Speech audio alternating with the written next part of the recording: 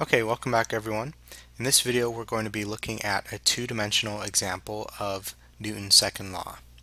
So the problem that we're looking at is number 66 on page 135. So if you want to pause and look at that, we'll go ahead and draw the problem first.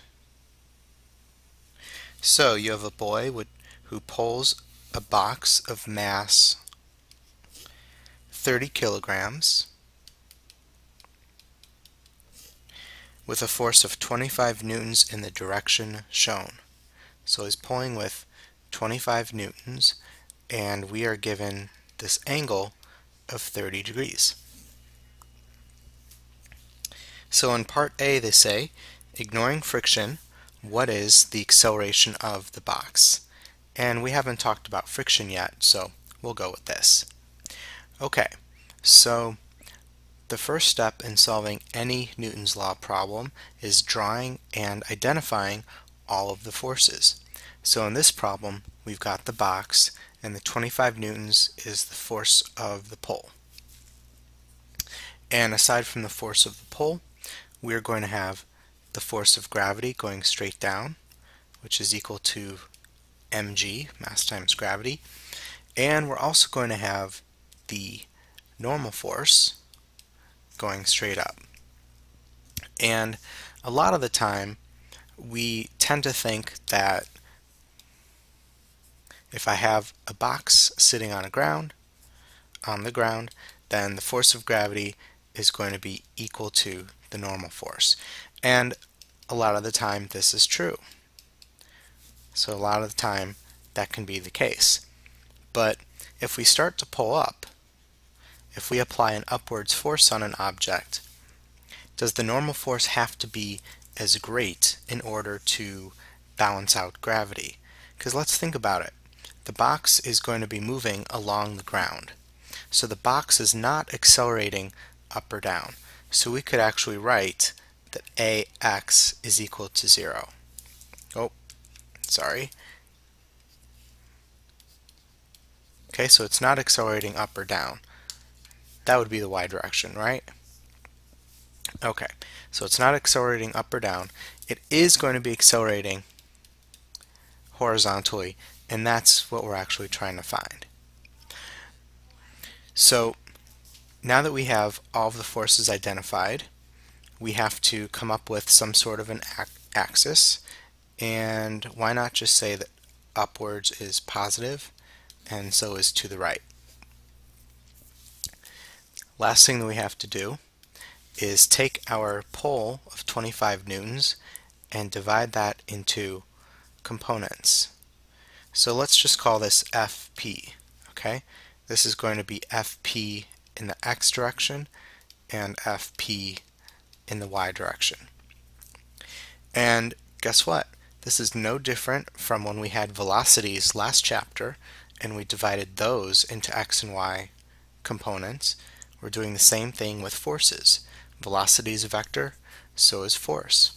So this time I'll write it out, but in the future you're just gonna need to go here directly.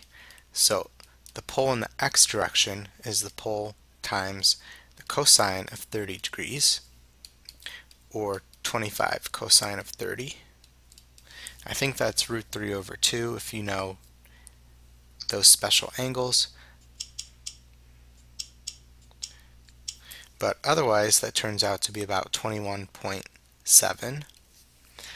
And the force of the pull in the y direction is F pull times the sine of 30 degrees.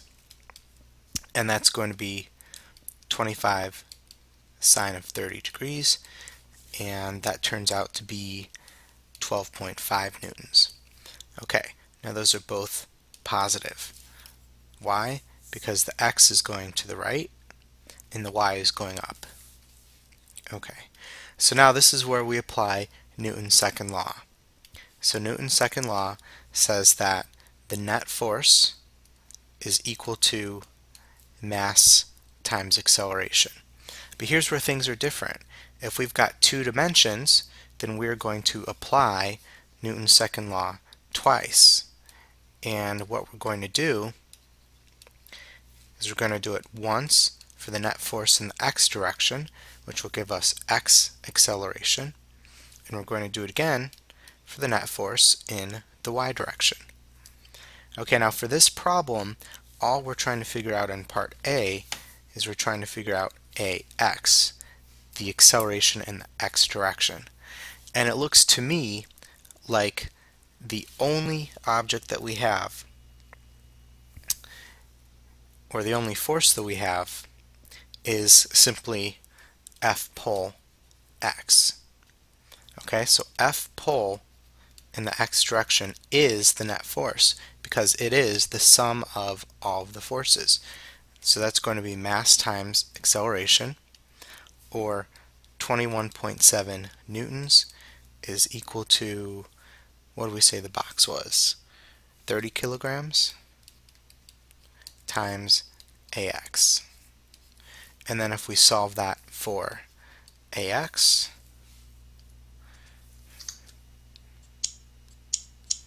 we're going to get about 0.72 meters per second squared. And that's a positive number because we had a positive value for the net force because it was pulling to the right. We said that to the right was positive. Okay, so that's our answer to part A. Part B, however, says, what is the normal force exerted on the box by the ground? So now we want to go back to our diagram, and we're being asked to find the normal force. Okay, so the temptation is to say that the normal force is equal to the force of gravity because of the diagram I've drawn here on the right. Normal force is up, gravity is down, they've got to be equal, right? No. And the reason that that's not true is because we're pulling up and to the right, and the upwards part of that pull, in other words FPY, is actually lessening the normal force. Think about it this way. If I pulled with more and more force, if that pull wasn't 25 newtons, but if it was double that, if it was, let's say, 50 newtons, well then the upwards pull would be 25. Okay? Well, let's say if I kept going. Let's say that I was really, really strong and I pulled it with 1,000 newtons. My upwards pull would be 500. Now, what's the force of gravity? Well, the force of gravity is the mass of the box, so 30 kilograms, times gravity, 9.8 meters per second squared. And the force of gravity, let's try some math here, 30 times 9.8 is 294 newtons. And if I'm pulling up with 500 newtons, and if the weight of the box is 294, I'm going to lift it into the air. So the thing I'm trying to get at here is that the normal force in this case actually lessens the amount, or sorry, the upwards pull is going to lessen the normal force. Okay, so back to our actual scenario. We're going to try to solve for the net force in the y direction, and my two forces are the normal force and F pull in the y direction. That's going to be equal to the mass of the box times the acceleration in the y direction. Okay, now go ahead and look at this and see if you can figure out what I'm forgetting. Okay, I need to put in gravity. So the two forces that I've written are upwards, but then I also have the force of gravity, which is downwards. So I'm going to put a negative sign on that. Okay, so we have the normal force plus F pull in the y direction minus the force of gravity is equal to, well, let's think about this. Okay, if the box is not lifting off the ground, if it's just sliding forwards, then, as we said earlier, AY is 0. And so the net force is equal to 0. Okay, So now what I can do is if I want to solve for the normal force, that would be equal to the force of gravity minus the force of the pole in the y direction. Notice how I'm trying to be very careful to do algebra before I plug in numbers. So that means that the normal force is equal to the force of gravity, which we said was 294, because that's 30 times 9.8, minus F pole in the y direction, which is 12.5, and that gives us a normal force of 281.5, but we're going to round that to 2 sig figs, so 280 newtons, and that's positive. Okay, so it's very important that you understand that the key to this problem is right here. Figuring out what the forces are and writing F equals ma twice. That's the essential part of this problem, along with drawing an accurate picture of what the forces are doing. We will continue to practice this lots, so you haven't seen the end of this.